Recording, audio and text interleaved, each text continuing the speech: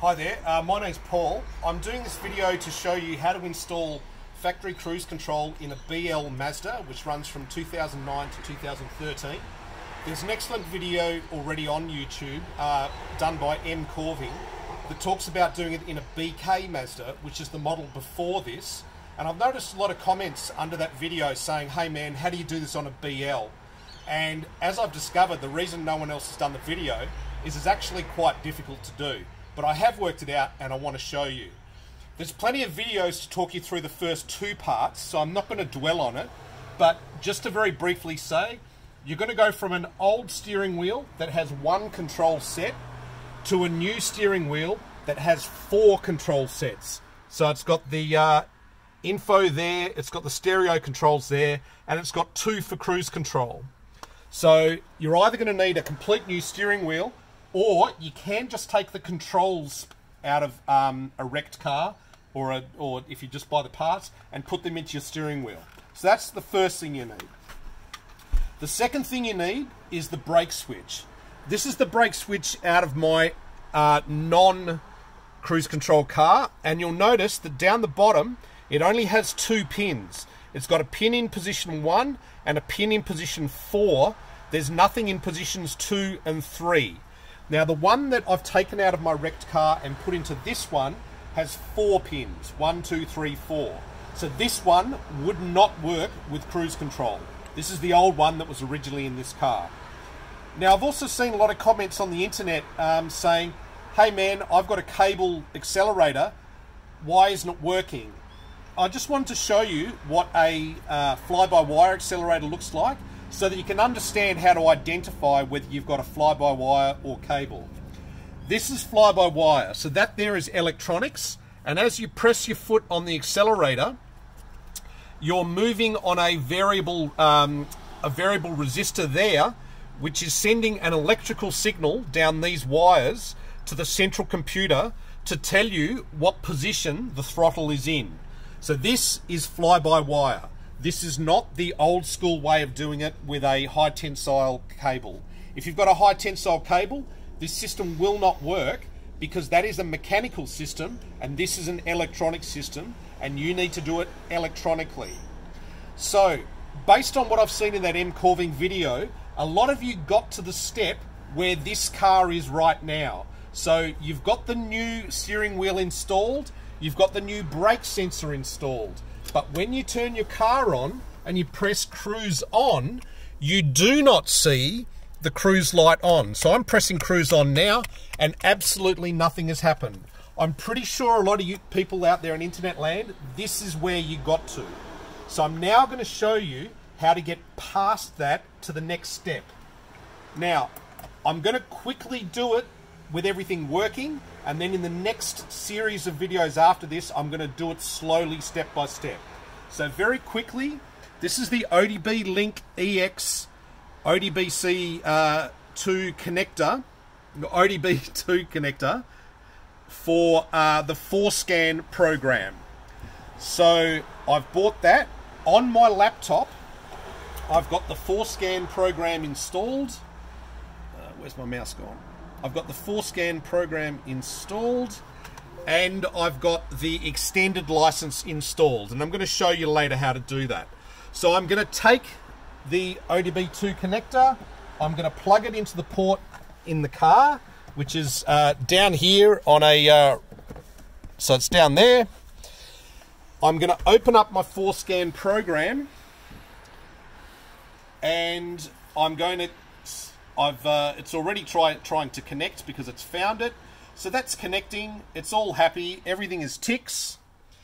When I go down to configuration and programming, which is this one here, you'll notice that in this case, I've got the powertrain control module at the top in as-built format. Now, sometimes, and I don't know why, sometimes it gives me another option, which gives me a nice interface where I can just select cruise control, enable, disable. Sometimes I get it in as-built format. Let's do it in as-built format because that's the really hard way. So if you have another option for PCM, that's an easy way. This is hard. Let's do it the hard way.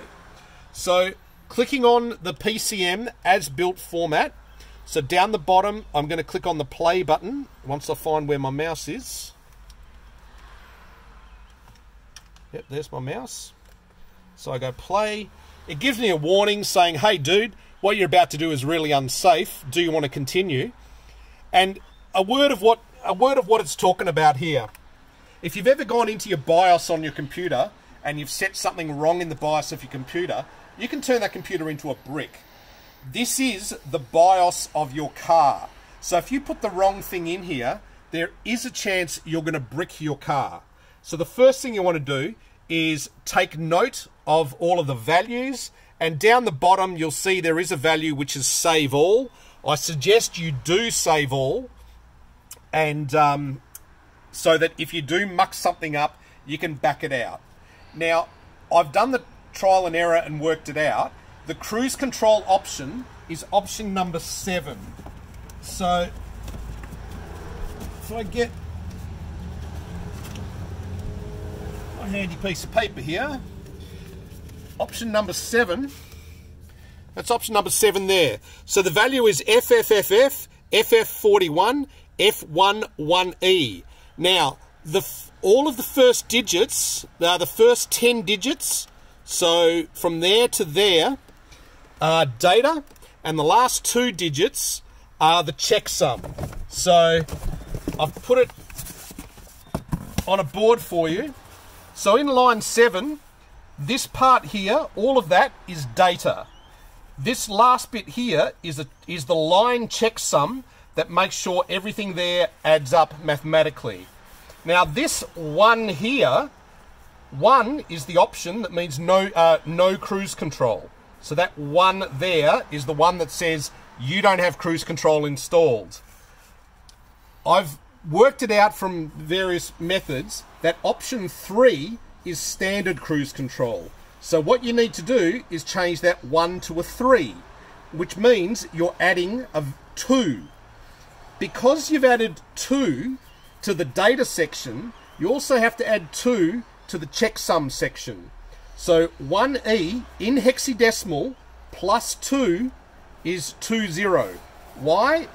Okay, so we've got F1 plus 2 is F3. So that F1 there has become F3, and we've added 2. On the checksum, 1E, the checksum here, plus 2 is equal to 20. So if I want to edit line 7 to enable cruise control, I need to change the ending from F11E to F320. So using my editor here, I'm going to go down to line 7 and I'm going to go F320. Now you'll notice that every single line of the file has a checksum, and if I go to the end of the file, you'll see, oh, I need to scroll down over here, you'll see that the file itself has a checksum, which is line 26. Now, so just to be clear, every line has a line checksum and the whole file has a file checksum. Now, we've added 2 to the checksum of line number 7. What we then need to do to keep the file checksum equal the same is we need to subtract 2 from another line. From looking online, the line that people are editing, and the line that the computer does it when you do it through the manual method, is line 25. So if you look down at line 25, so line 25 by default is FFFF, FFFF, 1A23. Now, we've just said we need to subtract 2 from that. So let's work out how to do that. So in line 25, 1A23 is going to become 1821. Why? Because 1A in hexadecimal minus 2 is 18. Because remember, counting backwards, 1A minus 1 would be 19, minus 2 would be 18. 23 minus 2 is 21. So in effect, I need to change 1A23 to 1821. So if I come into line 25 and I change it to 1821, so remember now I've edited line 7 and line 25. Line 7 I've added 2, line 25 I've removed 2. If I now click on write and I write that to the powertrain control module, it says blocks have been programmed successfully. Please cycle the ignition off and then on. I click OK. I'm going to take my key out, so that's turning the ignition off. I now put the key on and check it out. Come on in. When I click cruise control on and cruise control off, I now have the cruise control option. So that's how I did it. So, okay, that's it. I'll see you in part 2.